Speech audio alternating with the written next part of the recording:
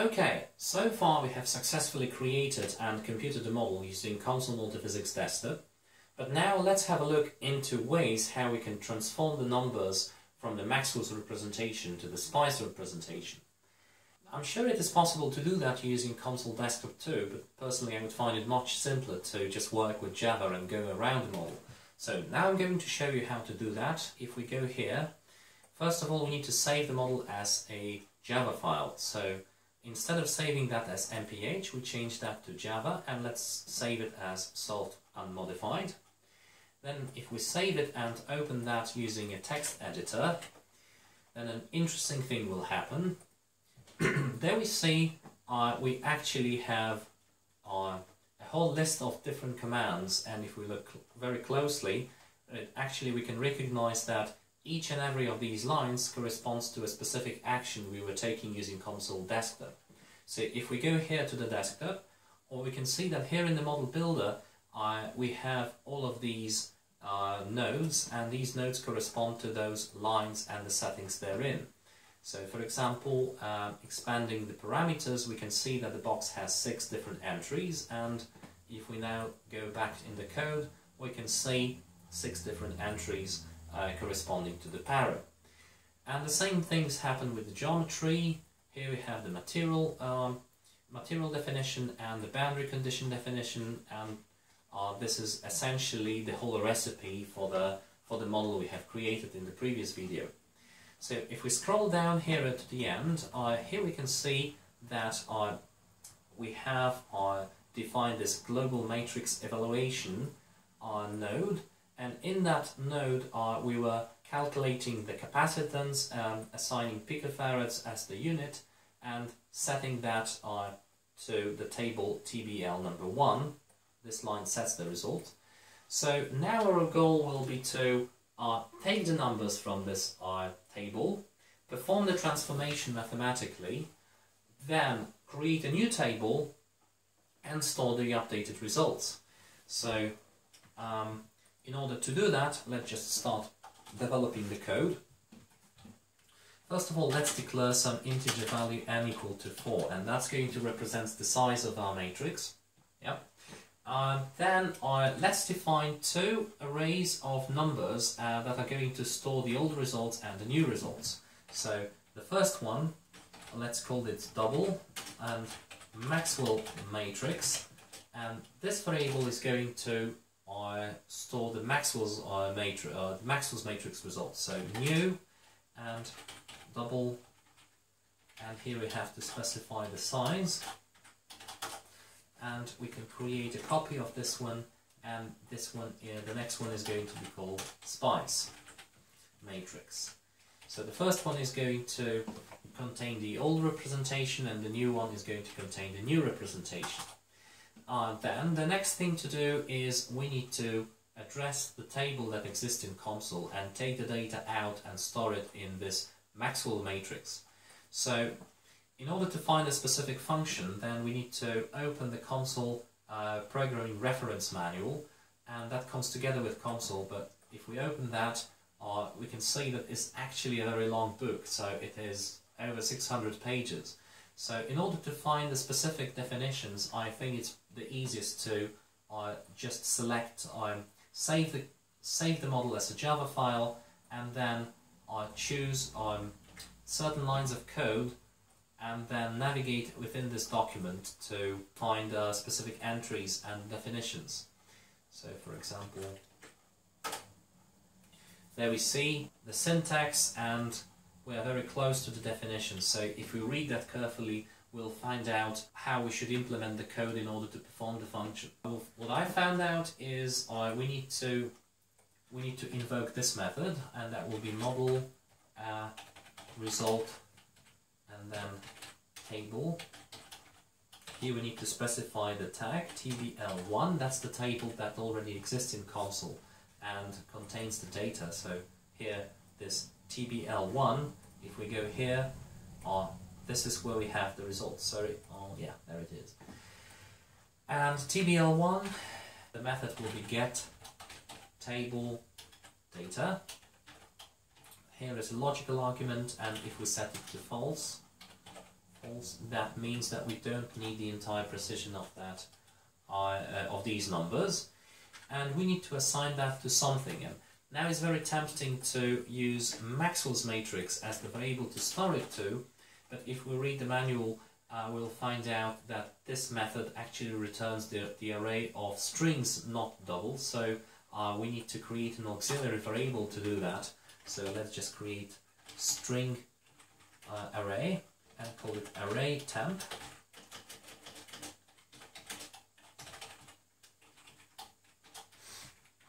And this one is going to store the results temporarily. And okay, control temp, and that will be okay. Otherwise, we'll get into conflicting types, and the compiler will flag an error. But one thing that I normally do here when working with the code is I like to replace these tags with other names, such that my code will be easier to modify later on. So if we, for instance, create a new string variable and we call it Maxwell tag, we set it to TBL1, that's going to represent the old matrix, and if we create a second variable and store it as spice tag, there we can assign it, for example, to TBL2. And well, the first name, TBL, that one is fixed, because that refers to something that already exists within the model. But the second one, here we have the choice. We can choose to name it differently. However, I find it very convenient to actually stick to the definitions that COMSOL makes, because they make sense to me. So, for example, here, std1, that's study, and GMEV, that's global matrix evaluation, and TBL is a table. So I wouldn't necessarily like to change that. So that's how I'm going to name it, TBL2. Now, unfortunately, we're also lacking the method to directly change our string array to double array. So let's just do it term after term.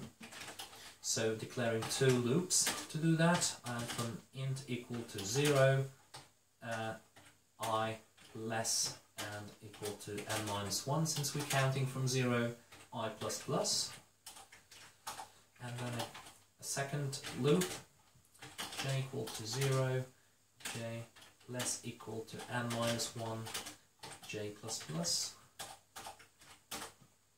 Then here we can set Maxwell matrix and appoint all the elements.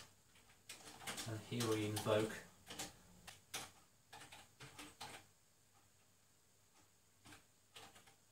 and put the old array, so array temp, and call each and every element. So this line of code is going to take all the strings and perform the transformation and put them as numbers. So now we can say that this variable contains all the numerical data from the Maxwell's matrix. So the next step is to convert these numbers to spice form, and in order to do that we need to apply some more lines of code. Well, probably it's not going to be the most elegant way to work with that, but at least it's going to be the most transparent way to work with that. So here I have prepared some code before. So starting off with declaring two auxiliary variables, self-caps and contribution, that are both going to be one-dimensional arrays of numbers. The first for loop is going to store all the diagonal terms of the first matrix in another variable, the self-caps. Then we're going to set all the diagonals to 0. The third loop is going to perform the summation of every row within the spice matrix, with the exception of Maxwell's matrix. Then the pre-last thing is flipping the sign of all the off-diagonal terms according to the definition, and finally we're going to appoint the new matrix all the updated numbers. So now this one will update on the off-diagonal terms, and this one will perform update on the diagonal terms. So applying these numbers of these lines, we're going to have the spice matrix now containing all the new data. So the last thing that we need to do is to create a new table to contain these data and send these data to the table. So again, we can find that in the programming reference manual, and that will say to first create a table, spice tag, that's the tag that we referred to here, and the new object is table. Then the second thing is that each table, according to COMSOL, needs to have the header. So our new line of code is going to create a header in this table. Let's just quickly declare the variable that is going to contain an array of different strings, and we can put anything here really, as long as the dimension agrees with the dimension of the table. So if we look here, this table also has a certain description. So we need to preserve that. And the last line of code is going to just update the numbers, so update the table with the numbers. So here we have spice table is now going to be given spice matrix numbers just from this value. So if we select the entire code right now and paste it here just before the model ends, this is where we're going to have our updated version of the model.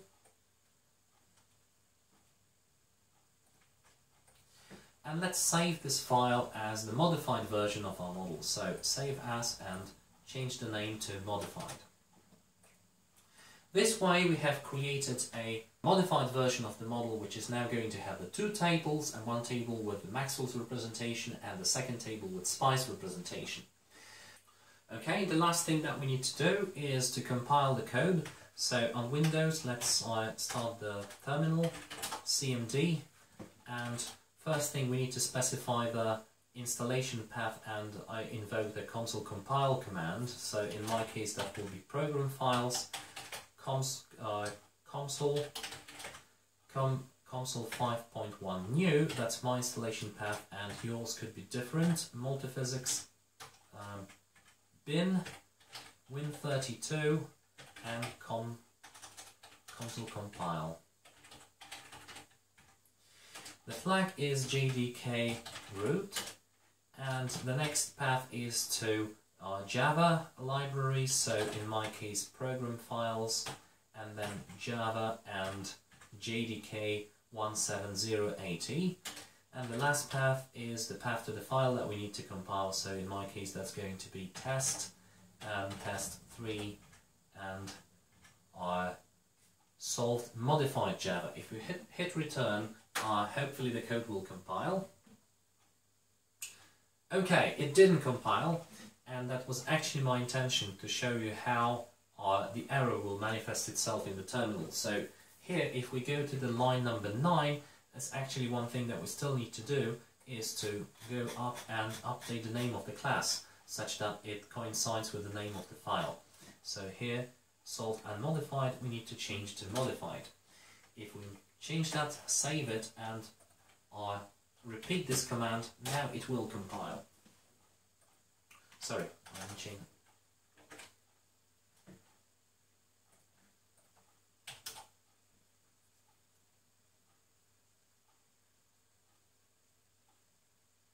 Okay, this is a very good sign. Lack of error means that everything went fine. So if we now go to the directory, we can see that there is a new file that appeared. It's called solved modified.class, and that represents our new updated model. So if we open a new instance of COMSOL, then we can open this file, and this is the model that is now going to contain two tables. Okay, so here, if we open this results node, we see that now we have two tables, and the first table is containing the old results, and the new table is containing the new results. So I leave it up to you to test whether my implementation of the code was giving the correct results based on the formula. To conclude, I have shown you how to work with the basic Java programming around COMSOL models, and the most important conclusion from this video is that there is a correspondence between everything that happens in the model builder and it is reflected in the code. So we can, for example, create some statements using loops and conditions within the code, and that can make our models much more flexible and much smarter, and we can also save them every time just as text files, and it's enough to compile them in order to restore the model. So in the next video I'm going to show you that you can do the same thing using the Eclipse and what are the steps necessary in order to get up and running.